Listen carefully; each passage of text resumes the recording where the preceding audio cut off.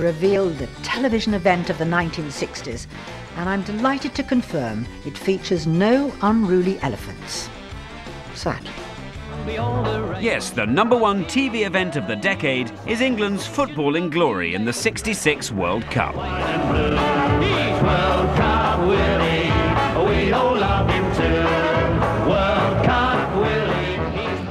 From the four quarters of the earth they came, pilgrims united in devotion to the world's greatest sport. There were tens of thousands, nay, hundreds of thousands of people, millions of people wanting to see this match. I got a ticket to go, and wow, goodness me, I must have cheered the roof off. There was nothing else on TV, and it's hard to convince people of this fact. There were only 2 TV channels, they were both showing the World Cup final, there was nothing else to see. Talk about event television, you got the impression the whole country wasn't hushed, the whole country was shouting. Many people who wouldn't have had the slightest interest in football normally would have been sat down to watch us sticking it to the Hun. Her Majesty arrives in the royal box. Mr. Harold Wilson, the Prime Minister on the extreme left, Lord Howard, the President of the Football Association. We were there. Both Ray and I were there, and I don't remember that. And Ray it was one of the first football matches he'd ever seen. Hurst, Charlton, Bobby Charlton, Peters, Styles, and Jackie Charlton bringing up the rear. Are you sure I was there? We were there. He was sitting next to me. England never before have got past the quarter-final stage. Oh, I remember sitting next to you. Yes, that's right. Mate, how can you watch the World Cup final and not remember you were there? But the 1966 World Cup final is underway.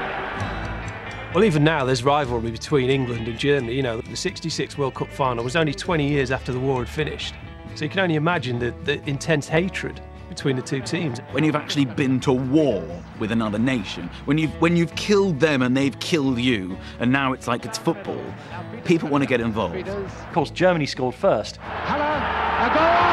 West Germany have scored! Jeff Hurst, who was playing instead of Jimmy Greaves, let's not forget, rose like a salmon and headed the equaliser. And now we're back on script again. Martin Peters ghosts in and puts England 2-1 ahead. What a chance, a goal! England are at home and they're going to win the World Cup, aren't they? Aren't they? And it's a free kick to West Germany. With just seconds to go, there's a clash on the edge of the penalty area. Everybody in the stadium, everybody in the country knows what's going to happen next. They're going to equalise. Oh, yes, it must do! They have done! Weber has scored in the last seconds! It was incredibly intense. The drama was so intense. You know, going in front, the last-minute equaliser, the extra time, the Russian linesman. I doubt there's ever going to be a more controversial goal. Yes, can he do it? He has done, yes! No, the linesman says no. Now, when you look at it, it seems like he wasn't over the line, but everybody just ran to the Russian linesman. I don't know what the Russian linesman, Topik Bakramov, did during the years 1939 to 1945, but I do think that when the referee runs over towards him, 4 words may have gone through his mind. 20 million dead. Goal. It's a goal! It's a goal! England have won the World Cup on the back of a goal that never crossed the line. The Germans hated it. Of course they hated it. We would have hated it. We should be very, very grateful for the equally famous 4th goal that at least took the argument out of it. And here comes Hurst. He's got some people are on the pitch. They think it's all over. It is now. At the time, you know, you remember thinking, Jesus, that's a good line. You have an instant emotional response to something that's genuinely original, and you almost felt its power coming out of your little 11-inch rented telly. It was a wonderful moment. I can't describe the euphoria, the joy we felt when Bobby Moore lifted that cup. The whole country was uplifted. And here's the 3-goal star, Jeff Hurst. They should have all been knighted. What a day this is. A day none of us privileged to be here will ever forget. It was an incredible moment. It kind of consolidated the sense that there was now a new Britain, a sort of, 60s swinging, mini-skirted, goal-scoring Britain.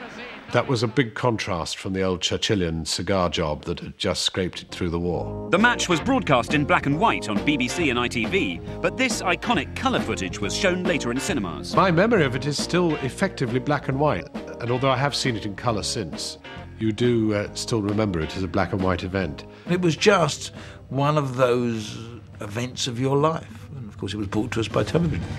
So with 32.3